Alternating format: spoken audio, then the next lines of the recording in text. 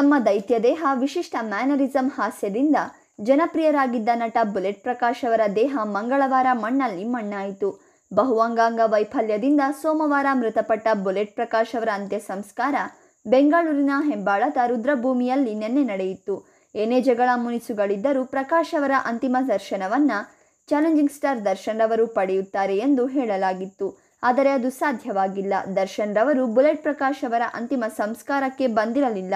ಹೀಗಾಗಿ ಅಂತಿಮ ಸಂಸ್ಕಾರಕ್ಕೆ ಬರದಿದ್ದರಿಂದ ಬುಲೆಟ್ ಪ್ರಕಾಶ್ ಅವರ ಮಗ ಮತ್ತು ಮಗಳನ್ನ ಮನೆಗೆ ಕರೆಸಿಕೊಂಡಿರುವ ದರ್ಶನ್ ಇದೀಗ ಏನು ಮಾಡಿದ್ದಾರೆ ಅಂತ ಗೊತ್ತಾದ್ರೆ ನಿಜಕ್ಕೂ ಇಡೀ ಕರ್ನಾಟಕವೇ ಶಾಕ್ ಆಗತ್ತೆ. ಹಾಗಾದ್ರೆ ಏನಿದು ಸುದ್ದಿ ನೋಡೋಣ ಬನ್ನಿ.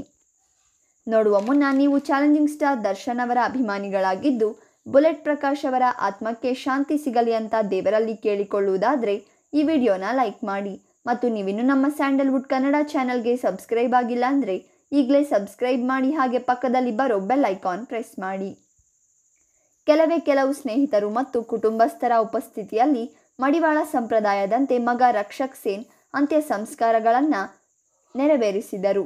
ಹೌದು, ಇಡೀ ದೇಶ ಬಂದಾಗಿರುವುದರಿಂದ ಬುಲೆಟ್ ಪ್ರಕಾಶ್ ಅವರಿಗೆ ಸಾವಿರಾರು ಜನ ಸ್ನೇಹಿತರಿದ್ದರೂ ಕೂಡ ಬರೀ ಕುಟುಂಬಸ್ಥರಿಗೆ ಮಾತ್ರ ಅಂತಿಮ ಸಂಸ್ಕಾರಕ್ಕೆ ಅವಕಾಶ ಕೊಡಲಾಗಿತ್ತು. ಈ ಕಾರಣಕ್ಕಾಗಿ ಚಾಲೆಂಜಿಂಗ್ ಸ್ಟಾರ್ ದರ್ಶನ್ ರವರು ಕೂಡ ಬುಲೆಟ್ ಪ್ರಕಾಶ್ ಅವರ ಅಂತಿಮ ದರ್ಶನ ಪಡೆಯಲು ಸಾಧ್ಯವಾಗಲಿಲ್ಲ. ಅಂತಿಮ ಸಂಸ್ಕಾರಕ್ಕೆ ಹೋಗದಿದ್ದರೂ ಕೂಡ ಬುಲೆಟ್ ಪ್ರಕಾಶ್ ಅವರ ಕುಟುಂಬವನ್ನ ಮರೆಯದೆ ಬುಲೆಟ್ ಪ್ರಕಾಶ್ ಅವರ ಮಗ ಮತ್ತು ಮಗಳನ್ನ ಇಂದು ಮನೆಗೆ ಕರೆಸಿರುವ ದರ್ಶನ್ ಅವರು, ನೀವು ಯಾವುದಕ್ಕೂ ತಲೆ ಕೆಡಿಸಿಕೊಳ್ಳಬೇಡಿ, ನಿಮಗೆ ನಾನಿದ್ದೇನೆ, ಏನೇ ಕಷ್ಟ ಬಂದರೂ ನನ್ನ ಬಳಿ ಬನ್ನಿ ಅಂತ ಧೈರ್ಯದ ಮಾತುಗಳನ್ನಾಡಿ ಕುಟುಂಬದ ನಿರ್ವಹಣೆ ಜೊತೆಗೆ ಹಣಕಾಸು ಸಹಾಯ ಮಾಡಿದ್ದಲ್ಲದೆ ಮಗಳ ಮದುವೆ ಜವಾಬ್ದಾರಿಯನ್ನ ಕೂಡ ವಹಿಸಿಕೊಂಡಿದ್ದಾರೆ. ಇನ್ನು ಬುಲೆಟ್ ಪ್ರಕಾಶ್ ಅವರಿಗೆ ಮಗ ರಕ್ಷಕ್ ಸೇನ್ನನ್ನ ಹೀರೋ ಮಾಡಬೇಕೆಂದು ಆಸೆ ಇತ್ತು. ಹೀಗಾಗಿ ರಕ್ಷಕ್ನಿಗೆ ಈಗಾಗಲೇ ದರ್ಶನ್ ಅವರು ಮಾತು ಕೊಟ್ಟಿದ್ದು, ಬಂದು ನಮ್ಮ ಕುಟುಂಬ ಸೇರು, ನಾನು ನಿನಗೆ ಎಲ್ಲ ತರಬೇತಿ ಕೊಡಿಸಿ ಹೀರೋ ಮಾಡುವ ಜವಾಬ್ದಾರಿ ನನ್ನದು ಎಂದು ಹೇಳಿದ್ದಾರೆ. ಸ್ನೇಹಿತ ತನ್ನ ಜೊತೆ ಇಲ್ಲದಿದ್ದರೂ ಕೂಡ ಸ್ನೇಹಿತನ ಕುಟುಂಬಕ್ಕಾಗಿ ಎಲ್ಲವನ್ನ ಮಾಡಿದ ದರ್ಶನ್ ಅವರ ಈ ದೊಡ್ಡ ಗುಣವೇ ಇಂದು ಅವರನ್ನ ದೊಡ್ಡ ಸ್ಟಾರ್ ಆಗಿ ಮಾಡಿರೋದು.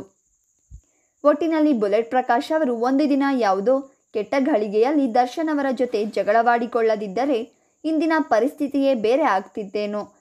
ದರ್ಶನ್ ಅವರು ಬುಲೆಟ್ ಪ್ರಕಾಶ್ ಅವರ ಅಂತಿಮ ದರ್ಶನಕ್ಕೆ ಬರದಿದ್ದಕ್ಕೆ ನಾನಾ ಜನರು ನಾನಾ ತರಹದ ಮಾತುಗಳನ್ನಾಡುತ್ತಿದ್ದಾರೆ. ಆದರೆ ಅದ್ಯಾವುದಕ್ಕೂ ತಲೆಕೆಡಿಸಿಕೊಳ್ಳದ ದರ್ಶನ್ ಅವರು ಕುಟುಂಬದ ನೆರವಿಗೆ ನಿಂತಿದ್ದಾರೆ. ಈ ಬಗ್ಗೆ ನೀವೇನಂತೀರಾ? ನಿಮ್ಮ ಅನಿಸಿಕೆಗಳನ್ನು ಕಾಮೆಂಟ್ ಮಾಡಿ. ವಿಡಿಯೋ ಇಷ್ಟವಾಗಿದ್ದರೆ ಲೈಕ್ ಮತ್ತು ಶೇರ್ ಮಾಡಿ.